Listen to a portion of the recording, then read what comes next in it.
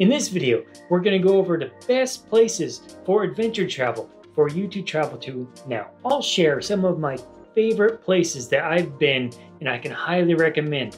In the meantime, be thinking of your favorite destinations you want to visit or have visited and let me know about them. So what exactly is adventure travel? When I first started getting into adventuring, I started off with simple hikes. It was a lot, to be honest. I had to learn about hiking shoes, proper clothing, and just doing the smallest hikes felt like a feat of accomplishment. And honestly, it was pushing me to my limits. Some of the hikes, especially in Washington State, are quite grueling because of the mountains that we have here. They are a great workout, but kind of intimidating for beginners. Yet, I stuck with it. And since then, I got into scrambling and mountaineering. Now I do glacier climbs. Over time, I continuously pushed my limits. This adventuring really was kind of a journey of growth for me. A journey where I constantly found those comfort zones, I smashed them, and take on higher and higher challenges, get to higher and higher mountains, do crazier and crazier things like car camping to backpack camping to winter camping. And there's a lot to learn along the way, but every single step of the way, you are getting better and better. This is adventure for me, that personal growth and arc where you don't necessarily have a defined end or necessarily know everything that's going to be in between, but it does push you beyond your limits and you grow.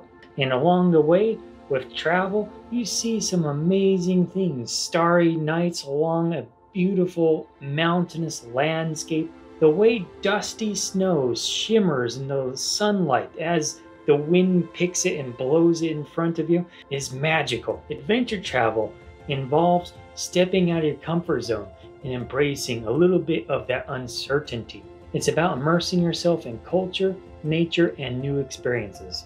Adventure travel doesn't necessarily mean you have to go all the way across the world. It could be somewhere foreign to you and you going there and pushing your comfort zones, learning new cultures, ways of life, and doing things you never saw yourself doing before. And ultimately, adventure travel pushes your limits and fosters your growth. When it comes to adventure travel, the world is truly your playground. And I've been fortunate enough to explore some truly incredible places. First of which would be Iceland. I can never forget Iceland in terms of its incredibly vast landscapes of desolateness, which may not sound so appealing, but until you experience it, it is truly a sight to behold. And just as you're driving, you see what seems like a giant cloud filling the sky, but it's actually not a cloud, it's a big old glacier that is taller than the mountains. And it has a single forest that a lot of Icelanders treat as like a vacation spot to get away from the desolateness, and it's on the east side. It's definitely worth checking out. It has some really good hikes, including this one hike which has a fairy tale where you get to go see the queen of the fairies, and when you get there, there's a super emerald green lake with these big old boulders that look like castles spotting the lake. It's something kind of out of this world. I've never seen anything like it in all of my travel. It's very worthwhile to hike out to it. And honestly, if you don't hike Iceland, you're probably going to miss like 50 to 60% of the amazingness that Iceland offers. It's definitely a hiking territory, but on top of that, in the night times, you get a chance to see the Aurora Borealis, which we got to see a couple times. One time we were in what they call a swimming pool. It's a natural geothermal water source. And we were just sitting there relaxing, and then suddenly someone pointed up and we could see just the night sky filled with Aurora Borealis. I wish I had my camera, but it was just amazing to sit back in this warm water and sit there and watch the lights dancing across the sky. And I remember some truly amazing hikes where you kind of just go down this big old crack and you kind of weave in and out of this little lake, and just tons of, unfortunately, birds inside there that have gotten trapped and have no way out because of the lighting and such. Anyways, but I call it the bird graveyard, but still, besides that, it's a beautiful hike. There's one part, if you keep going, you have to climb up a waterfall, which I don't recommend for normal people. You have to be super adventurous to do it. Anyways, with that said, there's lots of interesting things to do there. There's One thing that really struck me of Iceland is the amount of fairy tales and folklore that exists there, and just taking a little bit of time to learn about it and think about in this vast desolateness that people have grew up around thousands of years. Think of how many stories you could see looking at across that landscape and seeing into the nighttime and things moving. I imagine you can start seeing things and you can start making stories of your own. But Iceland is named the land of fire and ice for a reason, because it has a lot of volcanic activity. Sometimes you can make it out there to see the active volcanoes, and also ice being big glaciers. And if you go there during summer, it's a very good temperature. And even better, because of the equinox, it can be daylight 24 hours, almost 24 hours, maybe 24 hours, I'm not sure. But most of the day will be daylight, so you will have plenty of light, and it's just always light, which not so good for seeing aurora borealis, but really good for just having extremely long days and being able to see a lot of stuff. Where can you find inspiration for your next adventure? For myself, my inspiration sources often do not come from Instagram or generally YouTube either, or other sources, because they can be a little bit hard to find. The things that I like to do, especially for where I'm at in my own adventure, is push off the beaten path. For me, I'm generally seeking these hidden gems, things that I have to kind of figure out from reading books, watching TV, and probably my most common source, other travelers, because every single time it never fails. When I travel and I talk to other people who also do adventure travel, my list multiplies like tenfold, and I have start writing them down, all these different places I've never heard of, and just talking to other people and all the things that they've done. You just have endless things of that sounds really cool, I gotta see this, I want to see sperm whales, I want to see humpback whales, I want to climb that mountain, I want to go see a tiger. It's just grows and grows, and from all the different things that you're going to hear of. Make sure you're talking to people as you travel as well, and you'll meet people, especially doing things like scuba diving is probably one of the most social sports I've ever participated in. Hiking a little bit, but definitely scuba diving. And I also poke around Reddit at times. There can be some good source, but the most important thing is because it's off the beaten path and it's less popular, and that's really what it comes down to. It's not the things that are going to push your limits are things that are uncommon and generally less popular because they're a little bit harder. They have less infrastructure, they're more remote, they're harder to do. Less people tend to do them. So you'll see them a lot less on social media, you'll see them a lot less on most of the websites you probably frequent because they are less popular. However, there are some credible sources like Discovery Channel, National Geographic that cover these more rare things because they're obviously very well established, and they try to really focus on that adventure sense of nature. So be sure to look for those sources of information that talk about things that are off the beaten path, and really, most importantly, to your next level. It's going to make you a little bit more uncomfortable because obviously you don't want to go somewhere that's going to totally be out of your comfort zone. You want the next step, which is a little bit out of your comfort zone. That's going to help you grow a little bit and not just challenge you and be like, if you don't survive this, you're gonna die kind of thing. No, you want to ease into it over time. Another amazing place that reminds me a lot of Iceland, but is unique and beautiful in its own way, is Patagonia. The Patagonia ice field sits in South America, and it's this vast ice field that used to be a piece of Antarctica as South America and Antarctica slowly disconnected over time. Piece of that glacier, that big old ice field, sits on top of this mountain crown, and it has many glaciers extending off of it. It's actually very hard to see the ice field itself. It requires an extreme amount of adventure. In a way, it could be a little bit dangerous for most. However, I know in Torres del Paine, they have the O Trek, which on the top part of the O, you get a nice viewpoint, and it's probably the most accessible and easy for most people viewpoint to see the ice field. And if you just do the W Trek alone, it's super beautiful. It's amazing. I highly recommend. It's one of my biggest regrets when I went to Peru. If you go there on the west side, make sure you stay one extra day on the west side so that you can, there's this big old lagoon and it has a bunch of glaciers in it. Go canoeing in the lagoon with all the icebergs, and maybe if you're lucky you'll see one flip. But it's one experience I missed and I really wish I could go back and do it someday. But anyways, with that said, make sure you do that. And just if you have time to do the W trek, it's still beautiful, but you have to do the O trek. The only way to see the ice field is on the top part of O. But otherwise, aside from the ice field, most of the beauty is on the W trek.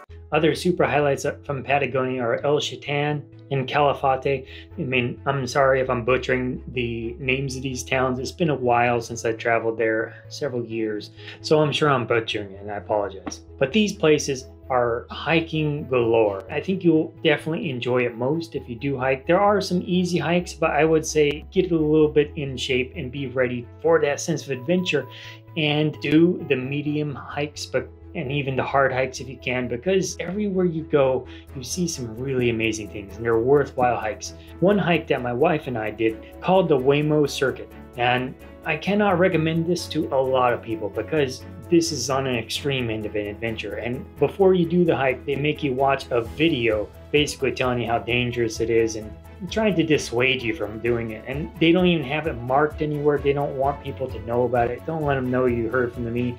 But really, I really want to also encourage that if you're going to do the Waymo Circuit, you have to know what you're doing. Beyond that, it's one of the best hikes I've ever done. It is an extremely beautiful hike, but also very dangerous if you're not prepared for it. So really don't go there unless you do have a high level preparedness. You are comfortable doing mountaineering and fairly dangerous scrambling.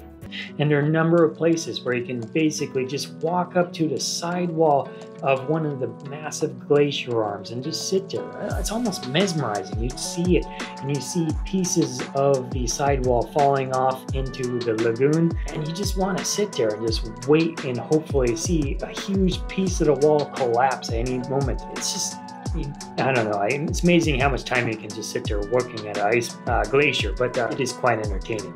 How do you prepare for an adventure trip? Let's talk about Waymo Circuit, since I just mentioned it, being a fairly perilous journey and a dangerous one. So there's a lot of planning that goes into adventure travel, and a lot of it happens before you're actually doing it, meaning you have to evaluate where do you need to be. So we studied where we need to be, the time of season, the conditions around the season, and made sure we had plenty of time. The Waymo Circuit usually takes about 4 days to do. We stayed in the region for almost, I think, 10 days. 4 days, it's all it takes is 4 days, but there's plenty of beautiful hikes to do around there. But we wanted to be able to pick and choose the best weather and move around, since the Waymo Circuit was the primary reason we were there. Further, we needed to research how to be allowed to do the Waymo Circuit. It's not a normal hike and you need a permit. What was the process? What kind of things do we need to prepare for? What kind of gear do we need? There's 2 steel wires along the circuit that you have to be able to cross yourself and be able to tie your own safety on the steel wire. All is just a wire. You have to be ready to put your bag on the wire, put yourself on the wire, and just climb across that wire. And it's gonna feel dangerous, but you have to have the confidence that you can do it. My wife and I, we do top rope climbing, but we wanted to brush up. We wanted to make sure that we knew how to do the knot very well in the wild and learn some new knots. So these are skill building. We needed to improve our skills and thus also improving our confidence. So when we're there, we're not questioning, can we do this? We know we've done this before and we can do it again. Further, you have no internet anywhere on the route, so you have to go prepared for that. Either have an offline map, which we had an offline map, and we also had a digital map. But honestly, even though your best plans and preparation think it looks good, sometimes you get a wrench in your plans, being that the trail is very hard to follow on Waymo Circuit. We got lost a little bit on Waymo Circuit. The maps, they are great at guiding, but not small finite details of turn here, turn there. You really can't see the finiteness of where you are. You just know approximate locations with a map. And even with GPS, you get approximate location, and usually that's enough. But when you're on very dangerous and steep surfaces, sometimes just 5 to 10 meters away from something can be quite perilous. Anyways, we ended up going down a wrong route, and it was quite dangerous because we got stuck on this scree field in a super steep fall, and the scree field started moving on us, and my wife was stuck on it. And I was already on the other side, but she was to the point where she couldn't move without the whole wall starting to cave. I was able to toss my backpack somewhere safe. I ran over and I grabbed her bag, and at the same time she jumped and I grabbed, and we saw the whole sidewall avalanche right as I pulled her over. Thankfully, I pulled her to safety and we were both surviving after that, but it was dangerous. But this is the thing that we signed up for, adventure travel.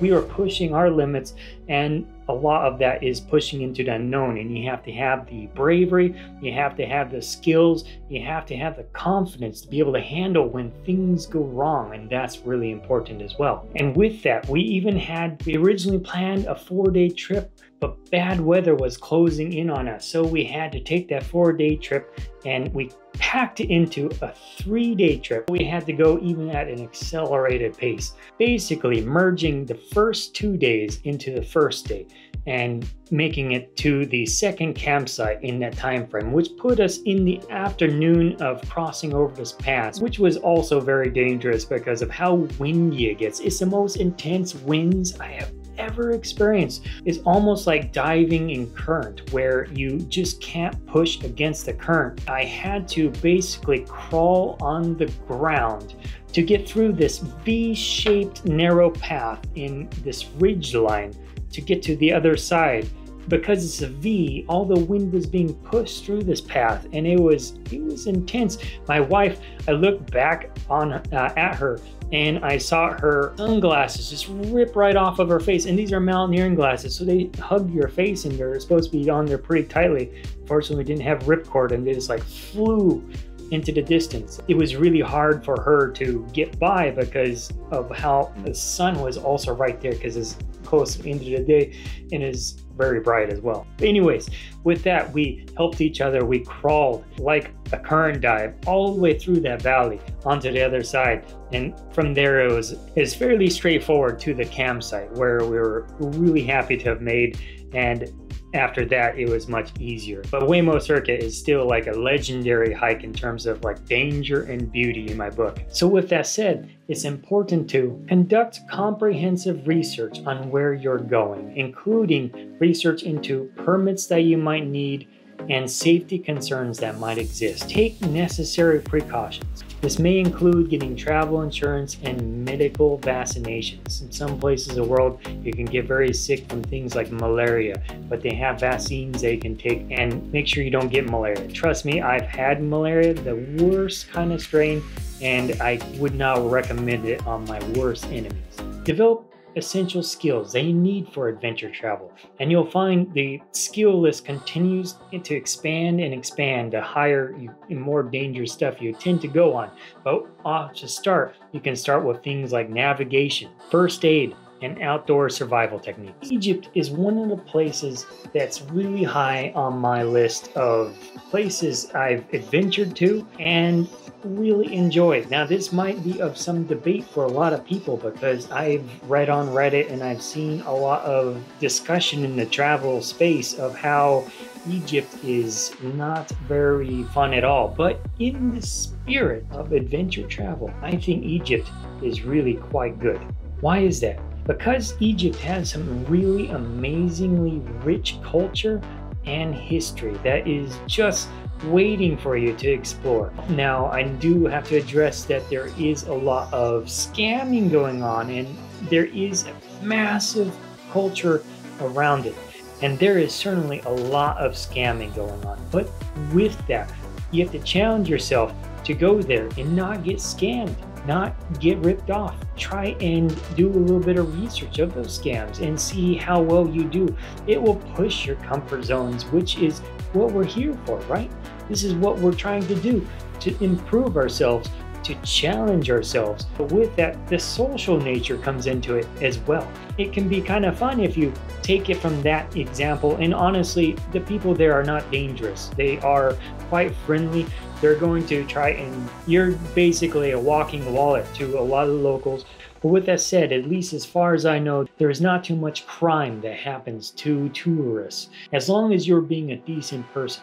And beyond that, Egypt has some amazing things to see. Some of the most rich history that I've ever been able to go through, and is well preserved because of the desert and the region. You can go there and see a lot of it. And there's just a lot of excavating going on. They're still excavating new sites, and there's maybe some reasons to go back as more and more places open up. But really now, I think you have to see the popular sites where there's going to be lots of tourists, and you have to see the pyramids. You have to go there, and you can't not go to Giza. You'll see tons of tourists there, but then go and see the other pyramids. There's hundreds, if not thousands of pyramids around Cairo, and hardly anyone goes to the other ones. I remember going to like the Bent Pyramid, and we were the only ones there, especially if you go in the morning. And so get off the beaten path, experience those adventure. You might need a private guide, which I'd recommend anyways, because it will be more personal to you and you'll be able to go to where you go. And there's just lots of ruins which don't have a lot of tourists going to them because they're not super accessible. And if you're wanting to go there and you're wanting to be adventurous, there are guides that will take you there, keep you safe, and it'll be a great experience. And Egypt is just full of them. Where do you begin the planning process for an adventure trip? So we already talked about the pre-planning, the research, and now you have your skills, you've figured out the gear you need to bring, and the permits you need. Now you got to book everything. You have to start booking the plan and putting in your reservations, and often paying for what you need in your plan. You need to figure out the right dates. You need to figure out if you want that buffer period like we did. So we were going to do a hike, so we were there for 10 days, even though we really needed 4, but we took 3. And this was all part of the plan. Booking hotels is easy because there's often no cancellation fees, so you can cancel those.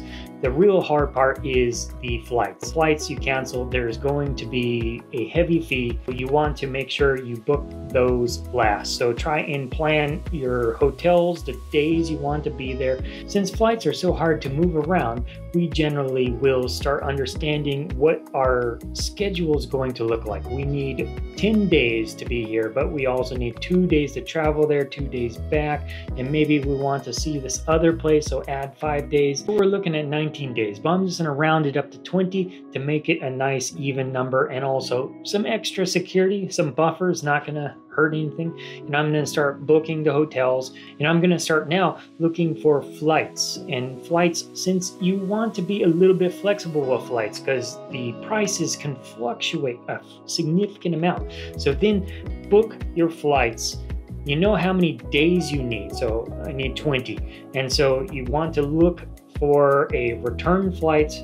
Some people might recommend one way. We generally do return flights just because it's a little bit cheaper, and we already know how much days we're going to need, and this is part of our plan. So we've already planned it. If you don't like planning or you want to have a little bit more flexibility, you can do one way for the exchange of a little bit more money. With that said, since we do plan, and we usually plan in those buffer days already, we usually will just book round trip and lock it in. We're flexible. Now the big thing is finding the best deal of the flight. And once we do find it, we lock it in, and then we book all the hotel. We already know how many days it is, so we book all the hotels where we're gonna be, and we know where we need to be, and everything's booked at that point. If we need a rental car, we'll also reserve a rental car. We buy the permits for the dates that we're gonna be there. We know exactly what our plan is, and we lock everything in that we need to in advance. There's plenty of online resources to help streamline this process and make it a little bit easier, and also visualize. I may have mentioned here before, but I am an engineer, a software engineer. One of the problems I've tried to solve is solving this exact problem. So I actually have built a very custom tool on a website called TravelWise. I'll link it in the description below. If you're interested, you can check it out, but it's supposed to help visualize this planning process. So it's something that I've built and tried to solve this problem myself. And I really wanted to make it easy to build a plan and customize and be able to visualize it and move things around. This is what the tool does. If that sounds interesting to you, check it out. It's free of charge, and let me know if you have any feedback on it. And make sure you stay flexible and adaptable. As anything I've mentioned, even with our best of plans, things go wrong. And that's part of the adventure. That's part of the growth. In fact, you should expect things to go wrong. Have contingencies, have buffer days, have ideas of things that could go wrong, and try to plan what happens if this happens, we're going to do this. You can have an idea of how to have those contingencies built into your plan. If it does happen, you can deal with it easier. And even if you haven't planned for it, just catches you off guard. With experience and your own know-how, you will grow. This is part of the adventure process. It's going to make you uncomfortable. You try to make it through still and learn from what you can do better and how you can improve the next time you start planning a trip. Let's talk about Turkey.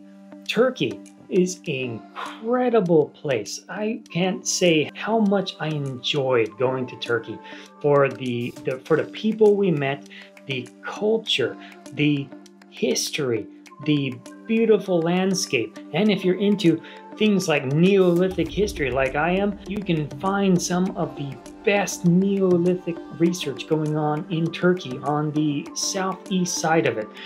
And it is mind-blowing. So Turkey just has it all. They're from really great hiking, beaches, mountains, amazing ruins. And let me emphasize, the best ruins you will see are off the beaten path. There are places where we could go to that had Carnival cruise ships that had access, and we saw thousands and thousands of people. In fact, it was some of the worst sites we went to because, I don't know, it's people being people, but just trash. There's selfies. It just feels like it takes you out of the element, to be honest. But then we went with a private guide to a tour, I think PMD, if I remember what it's called. And we did this tour, and we were the only ones at some of the ruins. Only ones. We had it all to ourselves. This is adventure travel, just getting off. And there's tons. PMD is still a popular one. It's a popular tour, and you see it. There are ruins that aren't even advertised they could go to and explore, and that's even more adventurous than what we did. There are still lots of places to explore off the beaten path that you will just have an amazing time with in Turkey. And if you enjoy history, man, history is immense in Turkey because of all of the different cultures who warred for Turkey. Turkey is like the crown jewel of Europe and Asia, and everyone wanted control over it. If anything, Turkey is a little bit different than Egypt in terms of history because Egypt had one monoculture for thousands of years. Turkey had so many, and they just built on top of each other. So if anything, it's just interesting to see how that changes a people and a culture over time, and how much mystery there is in Turkey if you start getting into the ancient history of the underground cities, the Neolithic civilizations. It is quite deep and enjoyable. So, what does it mean to have an adventure mindset?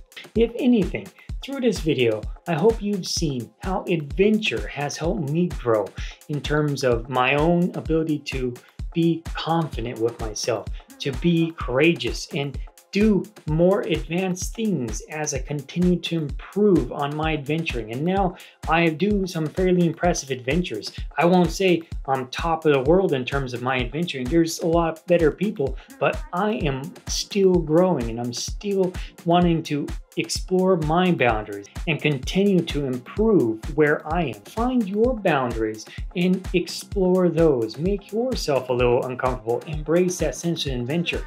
And through my entire life, this adventure has given me fulfillment, has given me joy, and the best memories I have in my life are these adventures and the people I've experienced with. So, adventure is a state of mind that can be cultivated by seeking out new experiences and embracing uncertainty. Approach challenges with an open mind and a willingness to step outside of your comfort zone. Find joy and excitement in the journey, whether you're exploring distant lands or discovering hidden treasures in your own backyard. Remember, it's not the end that's always important, but the journey in between. The last top destination for adventure that I have for you is Dun dun dun.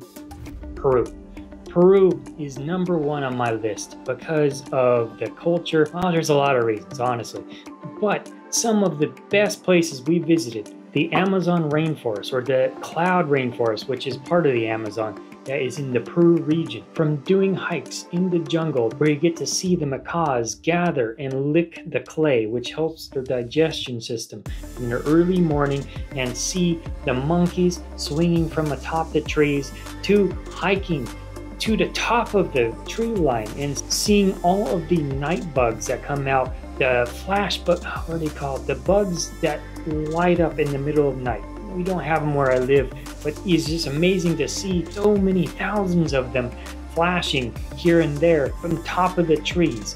And so we were treated to a massive thunderstorm that was just pushing over the Andes Mountains there and creating tons of lightning. And it was just amazing to see. It's otherworldly almost. To Cuzco. Learning about the history of Cuzco is truly heartbreaking. Learning about the Incan Empire and how much they achieved, and going and being able to hike the Incan Trail all the way to Machu Picchu and see all the different ruins in between. It is really quite amazing and feels a lot similar to things you'll see in Egypt as well. Of course, Machu Picchu, when you get there, all the ruins in between you'll have fairly to yourself, but once you get to Machu Picchu, you'll see crowds of people. And Machu Picchu is quite legendary, to be honest. It is crowded, just expect that. But you have to see it. You have to see Machu Picchu. But Cuzco is also quite special in and of itself. You can spend some time and see the highlights of the city, and all the way to Lima. Lima is considered the food capital of South America, and some call it the food capital of the world. There is great food there and nice beaches, and it's a nice city. Peru has a lot going for it, from history, culture, food, and lots of things to adventure, especially from the Amazon and all the hiking that you'll do. It is something you will never forget. I've been on lots of adventures, and I hope to continue to adventure, and maybe you will be able to join me on some of those adventures, and I look forward to it. If I've inspired you to get a little bit more sense of adventure, then I think you're going to enjoy this next video that I have made for the more common person who works a full-time job and wants to travel more. And I have a lot of tips and tricks for you to travel more and embrace this lifestyle. Until next time.